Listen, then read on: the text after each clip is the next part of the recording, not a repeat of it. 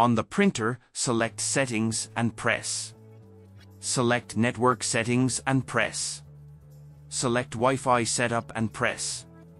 Select Wi-Fi Recommended and press. Select Wi-Fi Setup Wizard and press.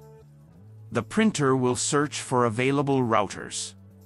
Select your desired network SSID and press OK. Enter your network password using the alphanumeric buttons and press OK.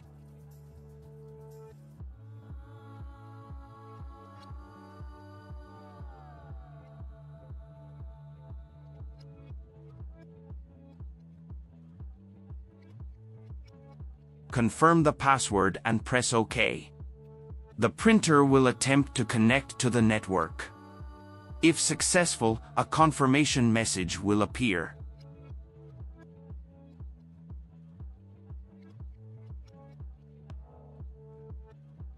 Ensure that your computer connected the same wireless network. Open a web browser and type Epson M2120 driver download and press enter or click on the search icon. From the search results, go to the official Epson support website. Click on the exact printer model that matches yours. Make sure to select the correct operating system, example, Windows 10, Windows 8, Windows 7, and version. Look for the network Wi-Fi driver and click on the Download button. Once the driver file is downloaded, double-click on the driver file to start the installation process.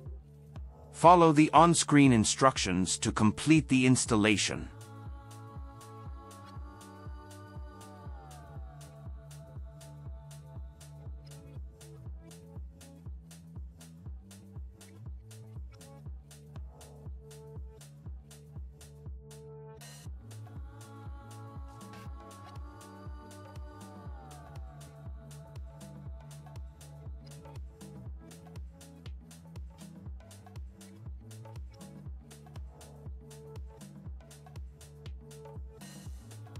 During installation, you may be prompted to choose a connection type.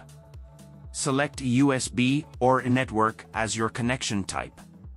Ensure that your computer connected the same wireless network. The installer will search for available printers on your network. When it detects your Epson M2120 printer, select it from the list and continue with the installation process. Your Epson M2120 printer should be successfully connected to your Windows computer via Wi-Fi network.